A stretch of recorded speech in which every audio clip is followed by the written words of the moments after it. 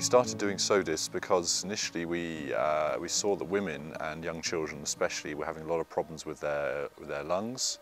They were coughing a lot, they had problems with their eyes, and we realised that this was because they were breathing in a lot of smoke from the cooking fires.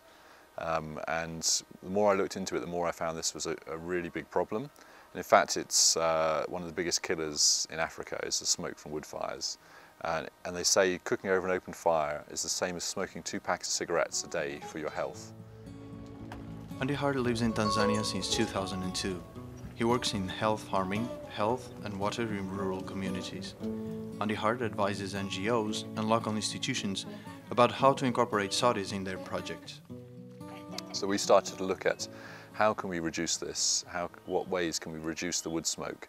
And so we came up with a variety of things, but one of the things we found was that about a quarter of families were boiling their drinking water, and those who were boiling their drinking water, this was the single biggest cause of smoke exposure, because it takes a long time to heat a pot of water up to boiling and then boil it for the right amount of time. And so that was even more smoke exposure than cooking to boil your water. So we thought, how can we get people to get safe water without boiling? Katika kijiji chetu hiki cha Ndolela tuna tatizo kubwa la maji. Maji ya bomba yamekuwa yanaleta shida. Mpaka sasa tuna mwezi 1.5 hatupati maji ya bomba. Kwa hiyo tunategemea haya hapa ya chemchem, tukinyang'anyana na ng'ombe. Sisi tunachota na ng'ombe kama mnavyoona wanakunywa hapa. Ukikuta hapa ng'ombe wamejaa sana, ndio tunaenda tunachimba pale visima, ndio tunapata maji.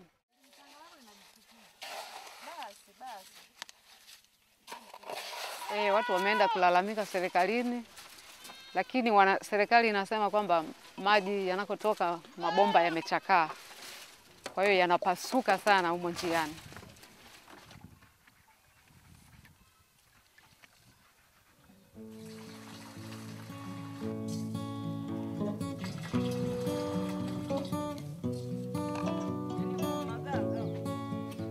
Many children, they come here for therapy, but you find that when they come here for 1 week and then they get ill.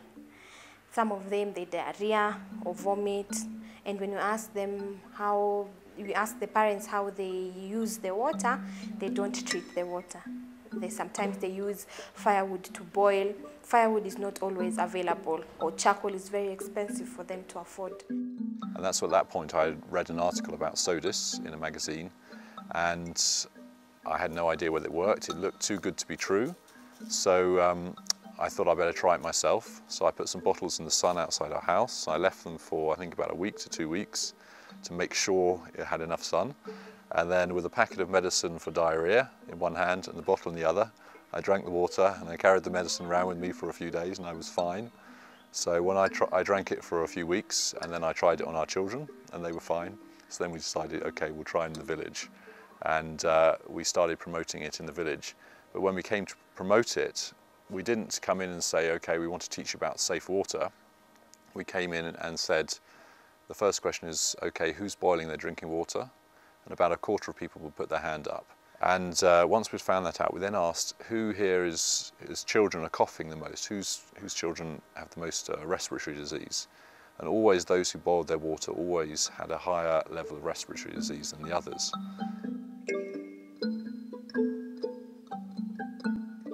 In the mid-80s, Afti Makra, professor of environmental sciences at the American University of Beirut, published a study that showed the ability of sunlight to kill bacteria in the water. In the following years, several research centers, such as the Swiss Federal Institute of Aquatic Research, IWAC, or BRIS of Montreal, conducted tests with different materials and under different climatic conditions. Once proven its viability and effectiveness, Sodis has been recommended since 2000 by the World Health Organization and UNICEF.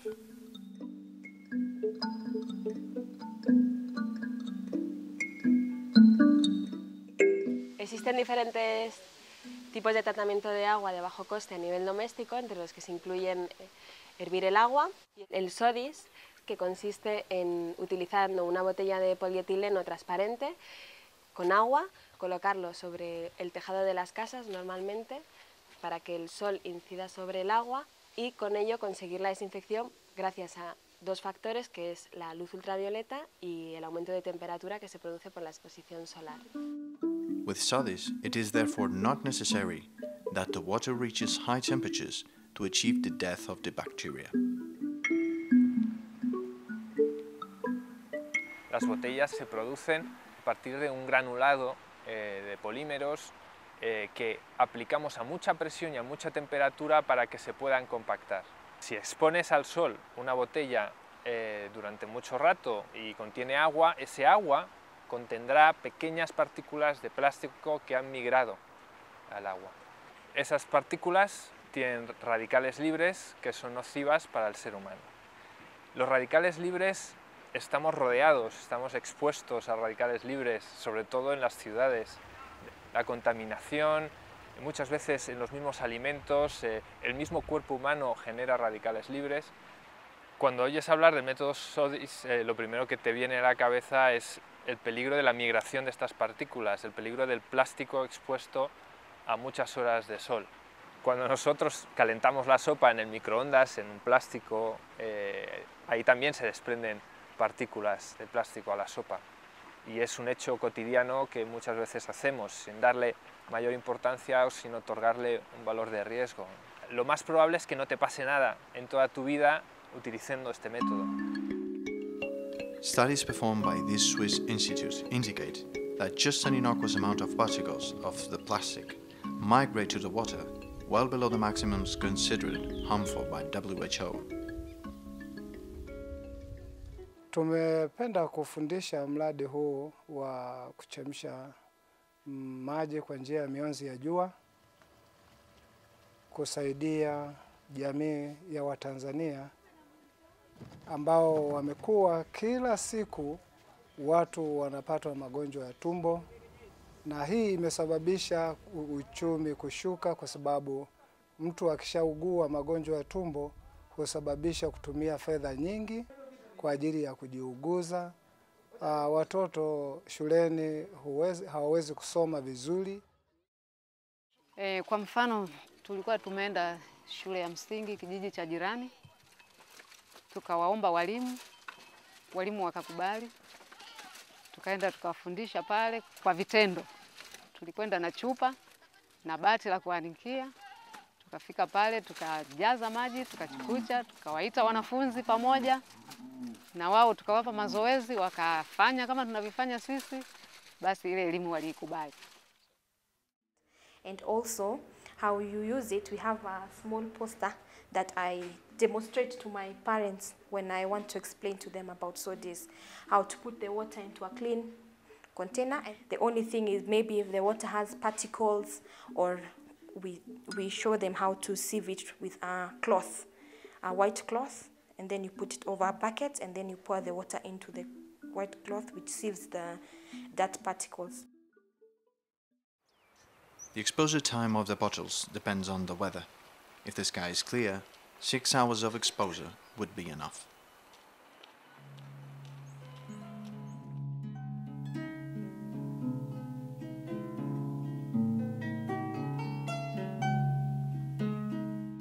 Ila sio kiundani zaidi kwamba kwa nini wanaanika kwenye jua. Ila wanachofahamu ni kwamba maji yananikwa kwenye jua ili wale wadudu ambao wako kwenye maji waweze kufa kwa ajili ya, yani kwa njia ya mionzi ya jua. Na yakishaanikwa vile watoto wanatoa na kupeleka ndani. Yakishapoa watoto wanakunywa maji.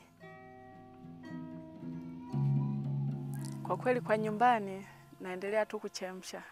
Labda niseme sijapata ufahamu zaidi kwa nini waliweka vile vimeza vya kuanikia maji. Wengine wapo kama hapa tulivyoenda nyumba hiyo hapo, anajua tu kwamba alikuwa anatumia, lakini alijifundishwa lakini ameacha. Lakini wengi wanaendelea na hii maji haya. Wanavyoyaona tu kama anaona kama yako baridi, anasema afadhali nijinywee tu haya ambayo hayajachemshwa. Watu tunapofundisha mradi wa Sodis, wanafika mahali wanapokea, lakini inafika mahali wanadharau. mazoea mabaya na mapokeo yanawapelekea wasione tatizo, lakini ni tatizo.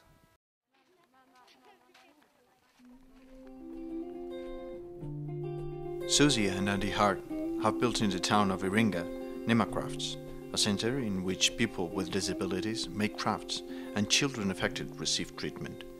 Nima also serves as a hub from which they promote Sodis. One of the issues we've seen with Sodis, why people may start and then they stop a few months later or a year or so later, is because it's the bottle supply. Often you find the woman in the household will be managing the Sodis, putting the bottles out and looking after them, but one of the children may want to take a bottle with them to drink when they go to the field or to school. That bottle doesn't come back. The man in the household goes to the field or goes somewhere else, he takes the bottle of water with him, or he wants to buy some fuel, some petrol, some fuel for his motorbike, so he takes a bottle, pours the water out and fills it with petrol. And so the bottles start to disappear quite quickly in some households. We collect the bottles here for Sodis, and those are brought in from the safari lodges in the local parks, the hotels, campsites, where all the tourists are drinking safe water from bottles, because that's what they trust. They want to get it proper bottled water. And so all these people we persuade to bring their bottles to us. We give them a sheet to put a piece of paper describing Sodis and what the bottle is going to be used for, which they can give to their visitors, their tourists, in the information pack, so that it helps them to look at how good we are. But also tourists and other people travelling through learn about Sodis, and they may go elsewhere and tell other people about it. Kwa mara ya kwanza ilikuwa ngumu kidogo kulipokea, sababu ikubwa ilikuwa ni elimu, kufundishwa.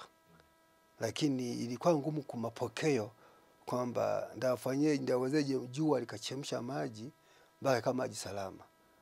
Lakini tunachukua nafasi ya kuwadhibitishia kwamba maji haya ukifata utaratibu mzuri, ukachemsha kuanzia saa 1 asubuhi mpaka saa 8, maji haya yanakuwa yamechemka vizuri na yanakuwa safi na salama. The effectiveness of Sodis is not a matter of faith. It only takes a simple bacteriological analysis to prove that it actually works.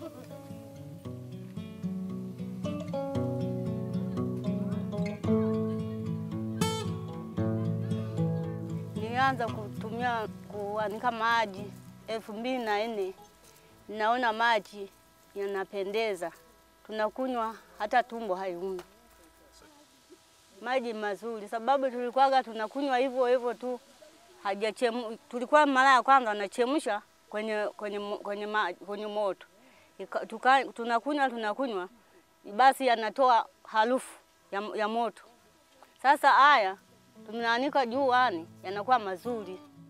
Con el Sodis consigues una alta eliminación de bacterias, no cambias la calidad en cuanto al sabor, lo cual es muy bueno porque la aceptabilidad del agua es muy buena, pero no puedes garantizar que ese agua no se vuelva a recontaminar.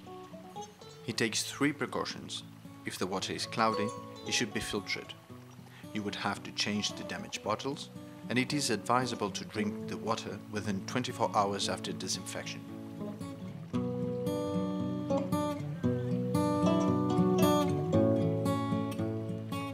De cada 3 niños menores de 5 años que muere, según la OMS, lo hace o bien por diarrea o bien por neumonía, prácticamente a partes iguales. Este tipo de métodos, evidentemente, podrían reducir en buena medida esa cifra. Lo que sí que es interesante es que los usuarios sean conscientes de los pros y los contras y ellos mismos decidan qué método desean utilizar o si no desean utilizar ningún método para depurar agua. Y ellos tomen sus propias decisiones, ¿no? Hiyo yote nayo imepunguza kwa sababu ukiweka jua hili, basi jua hili linachemsha maji. Basi kuni zinakuwa kidogo. Ninatafuta tu za kupikia ugali basi. Naenda shambani kulima, ninaosha vyombo. Kwa hiyo kazi zinakuwa ambazo kwenye kuni siwezi kuchota maji, basi ninaanza kuzifanya hizi za nyumbani. Nimeanza kutumia haya maji baada ya kupata uwezeshaji kutoka kwa watu kutoka huko diocese. Kwa kweli ni vizuri kufanya maji, kuchemsha maji kwa kutumia miozi ya jua, kwa sababu inasaidia kupunguza matatizo ndani ya nyumba.